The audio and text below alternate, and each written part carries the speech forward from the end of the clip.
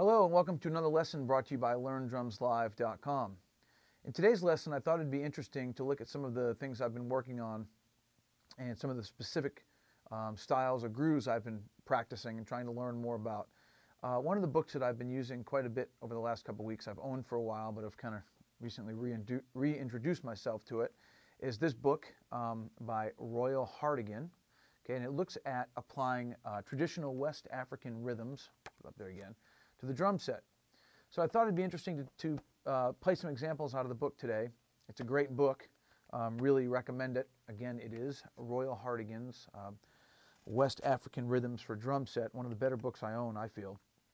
And anyway, what I thought would be a good idea is play you, like I said, a couple of examples out of the book. Start out with part of the groove, which includes the right hand, right foot, and left foot. This is a particular rhythm from a tribe in Africa. And then, so I'll play what everything is going to be based off of, and then I'll go through some examples and show you different left hand patterns. So the main pattern, the thing you want to learn first is this.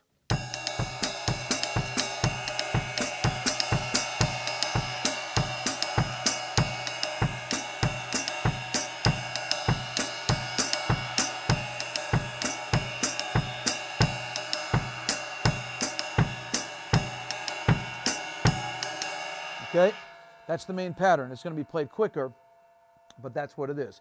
Dot, dot, dot, dot, dot, dot, dot, dot, dot, dot, dot. And each one of these instruments on the drum set, of course, is interpreted as an African percussion.